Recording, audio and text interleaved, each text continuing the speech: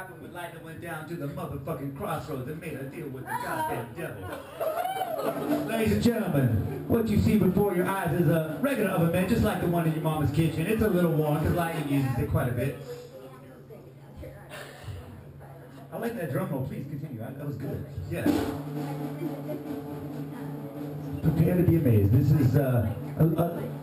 is what you see here on stage is part of a long tradition of the blues man selling his soul to the devil at the crossroads in exchange for a special gift, goddammit. In this case,